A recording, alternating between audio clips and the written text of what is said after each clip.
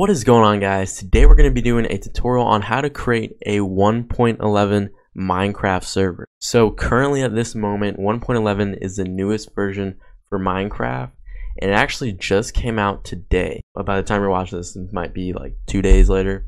But anyways, with that being said, I'm going to show you the easiest way that I know of to make a Minecraft server and just how to run it and manage your server. This is the best way possible. Just follow these steps and you'll have a Minecraft server running perfectly. Okay, so the first thing that you want to do is you want to click on the link in the description for BukkitGUI. Now BukkitGUI is a program that we're going to be using, and it will pretty much create your server for you, which is the best part. So go ahead, and this has no virus whatsoever. I can go ahead and tell you that. This is like from the legit Bucket site. Anyways, go ahead and download it. Click on download and it will download right away. I just want to go ahead and apologize if I sound a little weird. It's because I'm a little sick. Anyways, go ahead and drag it to your desktop when you're done. It should look like that. And then now what we're going to want to do is we're going to want to create a folder for this. So go ahead and right click, click new, click on folder. You can call this whatever you want. I'm just going to call it Minecraft server. You can call it like 1.11 Minecraft server, whatever you want, like I said.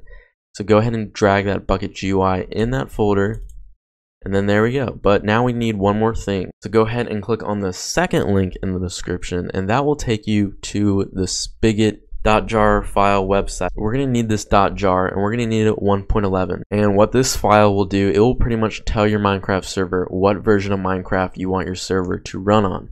And obviously we're going to want 1.11, but if you guys are interested in anything older, you can just scroll down, you can see all the versions here. But like I said, we're going to want Spigot 1.11.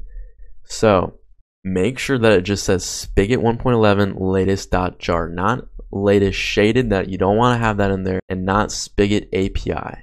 You don't want any of that in there. So just Spigot latest.jar, not API, not latest shaded. So go ahead and click on direct download, or you can actually just click on Spigot latest.jar. That also works, and hit keep, and then go ahead and drag this inside of that folder we just created, the Minecraft server folder. Alright, so now we can go ahead and open up the BukkitGUI program. Alrighty, so here we go. It has a little nice interface, and not only will this create your server, but this is going to let you run your server. Like, you can run everything just from this program. You can do a lot of things actually. So I'm going to quickly go over like what comes on this program. On the console tab, these are all tabs on the console. You can see the players that are currently on your server. They'll pop up on the list right here. You can say things to your server, or like that will repeat on your server, just by typing in anything right here. This is the console right here, this whole box. So when we start a server, a lot of things will pop up right here. You'll see later, and it'll tell you like how much RAM you're using and stuff like that. So there's a players tab, which will also have the player's name, the IP address, the time that they got on, and where they're located at. And there's a starter tab. This is how we created our server. So let's go ahead and do that. So under the server type, check Spigot. And then under Java version, it will already have what you need. And if you have any problems in this is very important. If you have any problems in this video, what you want to do is you want to install a fresh version of Java 8. So that will be in the description. It will be really fast and simple. If you have any problems, just reinstall Java or get a fresh version of Java. So next thing is under jar file, click these three dots, and then click on Spigot, which will be in our Minecraft server folder. Click Spigot, click open. And then the next thing is, what you want to do is you want to find out how much RAM your computer has. So under here in the little search thing, you can type in my PC and it'll pop up with this PC. So just right click on that, right click and click properties.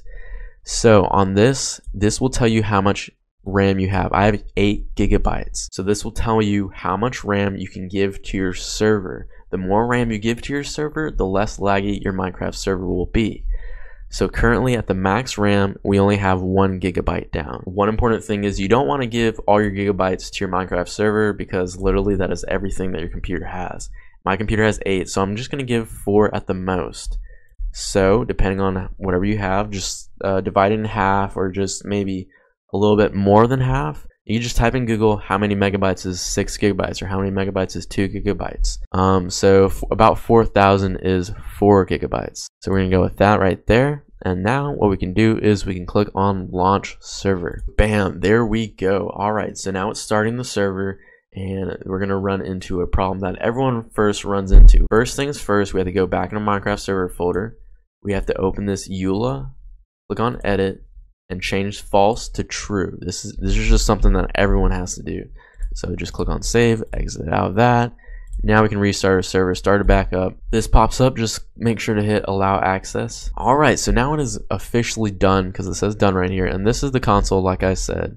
So anything that happens in your server will pop up here. It'll let you know. We can go ahead and stop our server or restart it or run a task.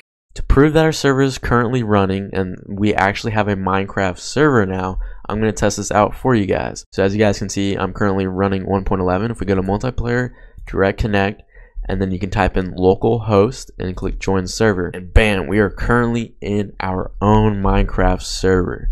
I know it feels awesome, but most of you guys are probably wondering, well, how do I get my friends to join, or how do I get random people to join? Well, I'm going to show you. So the next thing that you want to do is go ahead and stop your server if it's running.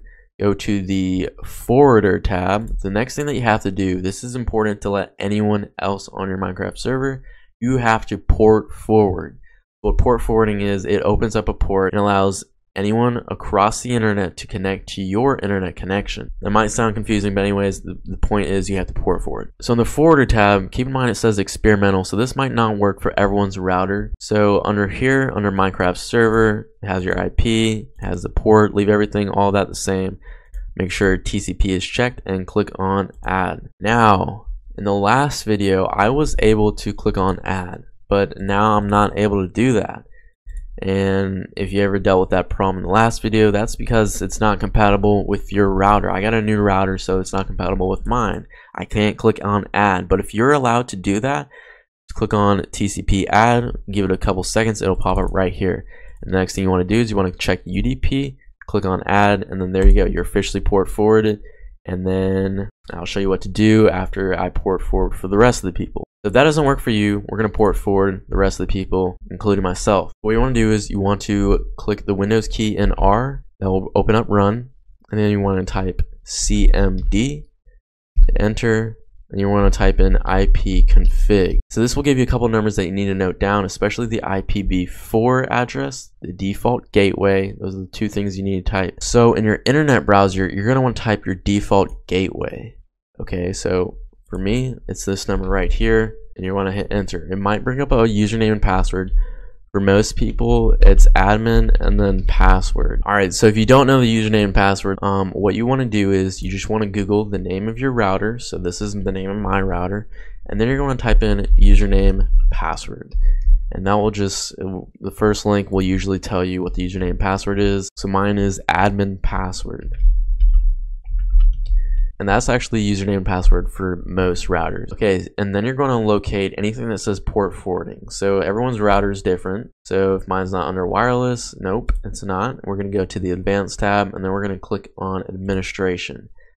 And it's not under that either. We're going to click on advanced setup. There we go. We have port forwarding. And then usually you can just type in your IPv4 address, which is right there. You're going to type it in. You're going to type the port 25565, and you just want to click add. But for some reason, mine's a little extra. I have to click on add custom service, and then I have to type in, and then for the name, I type in Minecraft because we're port forwarding for Minecraft. Make sure it's on TCP/UDP. Okay, and then you're going to type in 25565, 25565. Pretty much with anything that says port number, you're just going to type in 25565. Okay. And then the internal IP address, that is your IPv4 in this black box. Alrighty, so there we go. And then you just click on apply. I already have it added, so I'm not going to add it again. And then after that, your friends can join. I'll show you what to give them.